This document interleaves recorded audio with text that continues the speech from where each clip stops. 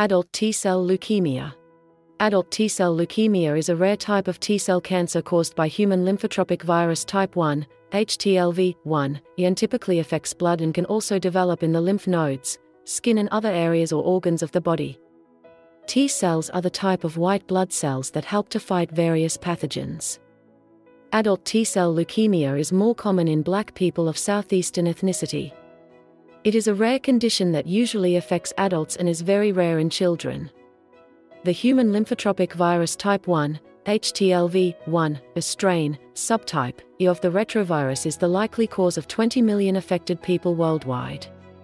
Intravenous drug abusers are at the greatest risk of contracting human lymphotropic virus type 1 and adult T-cell leukemia.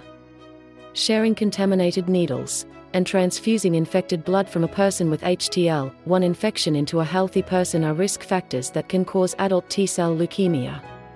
If you would like to know more about this cancer, please visit our website withoutaribbon.org.